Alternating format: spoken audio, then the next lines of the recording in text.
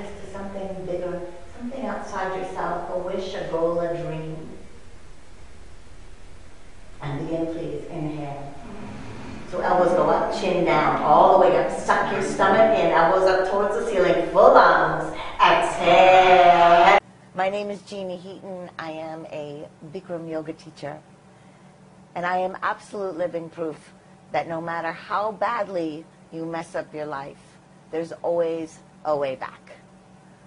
6 years ago, I was a penniless, homeless, heroin addict, a junkie, living on the streets of New York City. I hit my bottom at the Chelsea Hotel.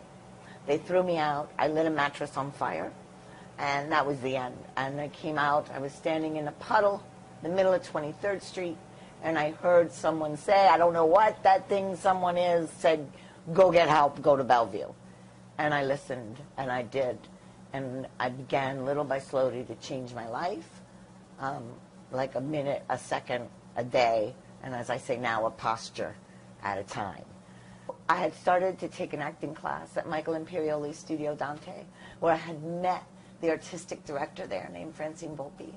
And she suggested that I take her playwriting class because I always wanted to write a play. So I got into her class, and one of the only notes she gave me was that I had to take Bikram yoga.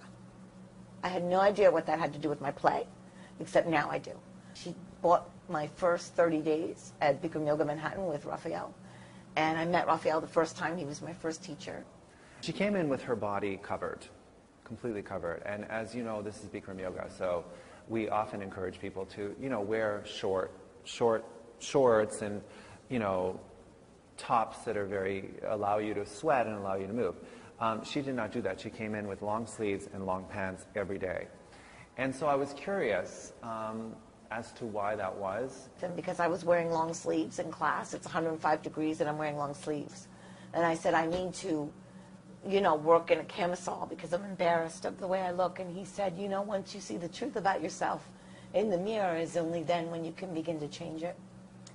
And that was very, very humbling. And I did tell her that day, I remember, well, now you have to not wear those long pants anymore and those long shirts anymore. You've got to look at your body and face it. And that's what we do here. We have nice mirrors, and we really look at ourselves deeply.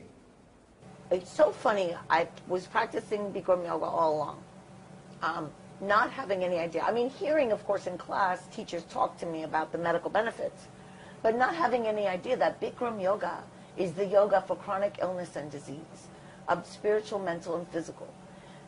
No idea. I mean, and here I am practicing this, wondering, God, I feel so great. I'm healing from the inside, knowing and getting it, but not realizing that it really is it's kind of like the last stop house, what is that saying? The last house on the left.